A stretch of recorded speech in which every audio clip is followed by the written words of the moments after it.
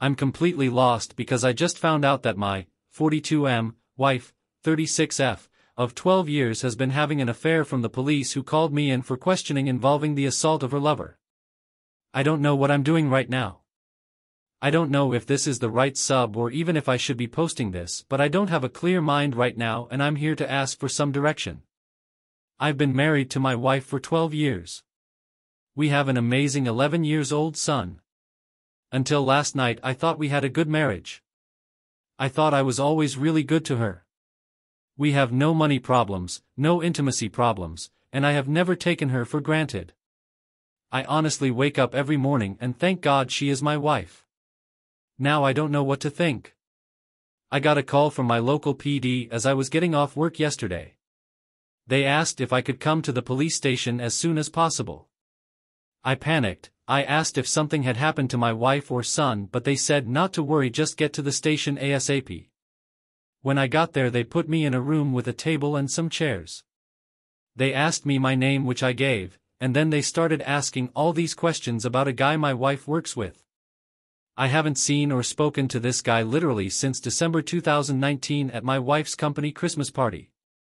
The two officers kept asking me things like, "How long have you known?" and "How did you find out?" The only answer I could give was, "What are you talking about?" After about an hour of this I just stopped answering their questions and kept asking where my son and wife were and was they safe. We just kept going around and around until after about 2 hours on and off, because they would periodically leave the room for 15 to 20 minutes then come back and start it all over again like some cheap cop show. The last time they came in, the cop handed me a tablet and showed me a video of my wife and the guy from her work having sex. I don't remember much right after that. I just remember screaming, "What the F is this?" over and over again. I had a full-blown panic attack right there in the middle of the police station. The police had a paramedic check me out and he said my blood pressure was something like 170/110. He wanted me to go to the hospital, but I refused, and said I needed to find my wife and my son. After I calmed down, the officers explained that the guy in the video had been having an affair with my wife, and apparently several other women. He had been found that morning in his driveway beaten, raped, and set on fire. He was still alive but in critical condition and they didn't know if he would make it. His wife had given them permission to go through his phone and computer, and that's where they found the video of my wife. They asked me where I was that morning and I told them the gym, then work about 10 minutes from my gym. At that point they said I could go, but that I might not want to stay at my house because they didn't know if his affair with my wife could be why he was attacked. They also said my wife wasn't the only person he was having an affair with. That's when I rushed home. My son was staying with our neighbors, so I got him and went home. We packed some clothes, and his laptop for school. I grabbed my gun and we headed to my parents' house 45 minutes away. I still haven't heard from my wife. Her phone is going straight to voicemail. I've called the officer who gave me his card and he said she is at the hospital with the guy she's been cheating with. I am sitting here in bed with my son on one side of me and my .38 on the other. My dad is sleeping in his chair in the living room with a shotgun across his lap, and I've not slept in over 30 hours. I don't even know where to start. Anything would be helpful right now, any advice or ideas. I am in a fog. Update 1.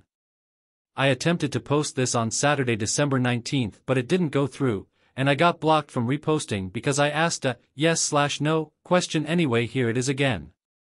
I am working a bit, so I may not be able to reply that much right now. My original post was removed, but a lot of people messaged me and asked for an update. I thought I would fill everyone in on what has happened this week, because the replies I got helped me so much. I really feel like I owe this community a big thank you for helping me get my head on straight, and pointed me in the right direction to get everything done as fast as possible. For those people who said my post was fake, my only reply is I wish, from the bottom of my heart, it was. Sometimes the truth is stranger than fiction. For those who said they couldn't find a news story, apparently due to the nature of the attack a lot of information was withheld. Even our local news outlets only reported it as an assault, and it was nothing more than a blurb on our nightly news. For those who implied or directly stated, the police wouldn't do that, you are 100% wrong, because they did. I found out from my lawyer that police can literally do or say anything they want, especially if you aren't under arrest, short of direct threats of harm. That includes lying directly to your face, which they did. It turns out my wife wasn't at the hospital with her lover when I contacted the detective. She had been admitted to that hospital's psychiatric facility much earlier in the day, while he was still in surgery. I don't know why they would lie about that, but they did. Needless to say, this situation has caused me to become very suspicious of law enforcement. After I woke up that afternoon, I contacted my uncle's law partner, who is a family friend. He actually came to my parents' house and sat down with me to go over my options. His entire law firm is now representing me, both in the divorce and criminal defense. That day, Sunday, he got me an emergency custody order and a protective order against my wife for me, my son, and my parents. Our court date is in 60 days. The police served her on Monday as she was leaving the psych hospital. According to her brother, who is a close personal friend of mine, she did not take it well. She is staying with her parents for the time being. I still haven't talked to her, and she hasn't made any attempt to speak to me either. Whether that's due to shame, indifference, or the order of protection, I don't know, but I'm glad of it all the same. My wife is not the person I thought she was, and I'm ashamed of myself for not seeing it sooner. I had to tell my son something, so I decided to tell him the truth, age appropriate, and literally the first words out of his mouth was, "Please don't let mommy take me away."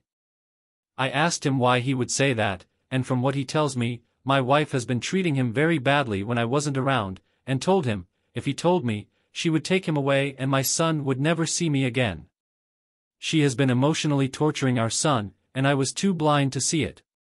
That wrecked me more than the video, to be honest. I told the lawyer about what my son said, and he used my son's statement and her mental state and commitment to get the emergency custody. I have contacted his school for therapy resources, and he will start therapy after the first of the year. I feel like the worst father to ever walk the face of the earth at this point. As for our families, her parents contacted me Tuesday and asked to come see us. I was still at my parents' at the time, and I told them they could come, but she was not allowed anywhere near us. They agreed. They were so apologetic, and her poor mother didn't stop crying the entire time she was with us. Her father was heartbroken and kept referring to my wife as that girl. They both said they felt like something was going on with her, and they did not raise her to be this way. We hugged and cried before they left, and I told them they will always be a part of our lives no matter what happens with the divorce. After what my son told me, their visit was the hardest part of our whole ordeal. My lawyers have been doing amazing work so far. They found out that the man my wife was sleeping with has a long criminal record. One of the lawyers informed me that when they went to print out the guy's arrest record, the printer ran for 5 minutes straight. From what they could learn, he is currently on parole for drug offenses, and has had gang affiliations in the past. He is still alive but in critical condition, and still may not make it. The firm has an investigator who contacted the coworker who drove my wife to the hospital. The coworker informed them that my wife's affair was an open secret around the office. My lawyers think that's how the police figured out who I was, and who my wife was in the video. There are several photos of last year's Christmas party at her work, and my wife and I are in several of them. That's where I currently am in this whole situation. I am just numb, still lost, and heartbroken. How long does the numbness last, and is there any way to get past this emotional lethargy faster? I mean really numb, like a dream. Everything I've just said has felt like it's happening to someone else. Update 2. Sorry for the novel, but I just needed to vent and get this week off my chest. I will start off again by saying thank you to everyone who replied to both my original post and my update. This sub really did help me so much. If I didn't respond to you directly, I'm sorry, but I got so many messages I can't keep up with them all. First, my son is doing so much better. He started therapy the first week of January and the difference is already noticeable. I asked him if he felt comfortable with me talking to his therapist and he said yes, so I've had a few discussions with her. According to the therapist, my stab would verbally and emotionally abuse our son whenever they were alone together. He was not allowed to make noise or bother her in any way when he was home. She would leave him alone for hours on end, and even overnight if I was out of town. She would then threaten him with being taken away and never see me again, if he told me or anyone else. The therapist said this has made him feel powerless and dependent in a time in his development that she should actually be feeling empowered and self-reliant. So to that end I have bought him his own phone, and helped him memorize family members' phone numbers, and as many addresses as are relevant. I've also been teaching him situational awareness, to pay attention to street names and how to read addresses on buildings. We've also role-played how to ask people for help. How he can clearly explain to strangers that he's in trouble, and he doesn't feel safe. I know this may sound silly, but my son can be a bit introverted and shy when he doesn't feel comfortable. Even though we've only been doing this for a few weeks, I can see that it's really building his confidence. Any suggestions on how to continue to build his self-reliance would be really helpful. His safety and well-being is still my #1 concern right now. As for myself, I'm doing as good as can be expected. I started therapy around the same time as my son, and although I don't speak to my therapist as much as he does, it has helped to be able to talk through my thoughts and feelings about everything that has happened to us and our family. The numbness is gone, but it was replaced by a white-hot ball of anger in the pit of my stomach whenever I think of my STBX and what she's put our family through. Funny enough, although I hate feeling angry, it's a lot easier to deal with than the numbness. My therapist says this is part of the grieving process and it's not how we feel but how we channel those emotions that matter. My legal situation, well, I'll be honest, is the scariest thing I've ever dealt with in my life. I was awarded temporary full custody and child support, which I didn't want but my lawyer pretty much demanded we ask for, as well as a continuation of the order of protection for myself and my son. At the request for an order hearing, which neither my wife nor her lawyer showed up to, the judge asked if we would allow supervised visitation, but my son absolutely refused, which was why my lawyer told me to bring him along. The judge asked my son if he would speak to him alone, and he agreed. The judge, stenographer, and a child welfare officer went into chambers with my son and met for about 10 minutes. After their meeting, the judge granted the temp orders and ordered therapy and psychological evaluation for my son. Luckily, the therapist he is seeing is somehow involved with, or accredited to work with the court, so he doesn't have to see another therapist. My lawyer said this is a good thing because it means his therapist can give a recommendation for custody. But it still scares the hell out of me that she could get some form of custody after what she put him through.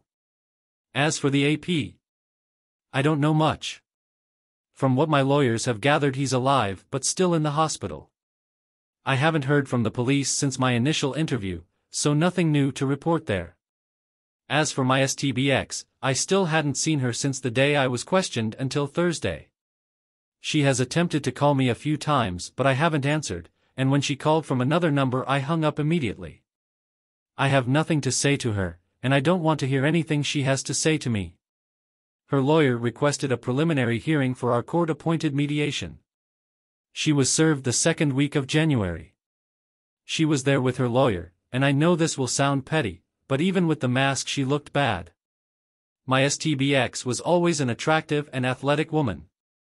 I swear in our wedding photos she looks like a supermodel, but now, well, she's lost so much weight it's disturbing. She looked sick and frail. She didn't even look at me, she just sat with her face down through most of the meeting. Long story short, everything they asked for was ridiculous. They wanted visitation during the divorce proceedings and shared custody after. They want us to drop the OPs. She wants to cohabitate until the divorce is finalized. I'm not joking, after all this she wants to live in the same house. It was so insulting that my head throbbed through the whole meeting. But it was all worth it for the big reveal we gave to her lawyer. Her lawyer asked how we should handle discovery for the division of assets, to which my lawyer got this shocked look on his face and said, "What division of assets? Read the prenup." The look on her lawyer's face was priceless. She hadn't told her lawyer about the prenup. My late uncle, who was the founding partner of the law firm I use, wrote that prenup and actually hired her lawyer to look over it for her before we married. According to my lawyer, it's a thing of beauty because we never mixed finances, per my uncle's instructions. The house we live in was a gift to me from my uncle before we married. All the utilities and insurances are in my name. All the vehicles are registered in the owner's name only. And we never had to sign for any debt for each other.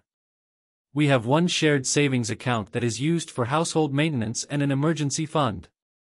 It has around $8,000 in it, which she has already drained. There is less than $300 in it now. The prenup states that all marital assets and debt are to be divided 50-50 and ownership of all intangible assets and personal debt reverts back to the individual who accrued it. The adultery clause simply states that we agreed that if either party is caught or admits to committing adultery, they lose the right to claim any form of spousal support. There's a lot more to it than this, but my lawyer assures me that trying to break this prenup will be damn near impossible, because it is the most fair prenup he's ever read. But the last thing her lawyer asked for was what has really messed with me. He asked that we postpone the official mediation for 6 months while my STBX attends an inpatient rehabilitation facility for substance abuse. Some people in both my last posts stated that she might have a substance abuse issue, but I didn't even think about it, because I couldn't even fathom that. I talked to my lawyer and he said that we would discuss it and get back with them about our decision on that. Before we left, my STBX spoke, literally for the first time, and asked me to read a letter she had written me. My lawyer gave me the "this could be a snake so be careful" look, and I debated with myself for a moment but decided to take it. When I got home I read it, and now I wish I hadn't. It started off with all those busted cheater platitudes that everyone warned me about. I love you, I love our family, I know I mistreated, son, and I hate myself for it, I want us again. But she did explain that after a major surgery she had about 2 years ago, she started abusing her medication. After a while she started buying them from some of the people she worked with, including AP. He became her go-to guy, and when she ran out of money she started sleeping with him to make up the difference. She said she hid this from me because she was afraid I would make her stop, and she couldn't feel right without them anymore. That he meant nothing to her but a fix, and she hates herself for doing what she's done both to herself and to us. Now she says she understands how awful what she's done is and wants to get better for our family, and asks me to at least give her some time to prove she wants this. Let me state, for the record, I will never get back with my wife. Our marriage was over the moment she cheated on me, and abused our son, but damn, where the F was I while all this was going on? I just feel like the most naive, obtuse idiot to ever walk the earth. And furthermore, how should I approach this from here? Am I just throwing her away, or am I still justified in feeling betrayed? I feel like such a failure as a husband and a father right now. I mean, I feel nothing for her but anger and resentment, but is this how you treat someone fighting the demons she's fighting? I'm just lost and feel so hopeless again. Anyway, any advice would be much appreciated here.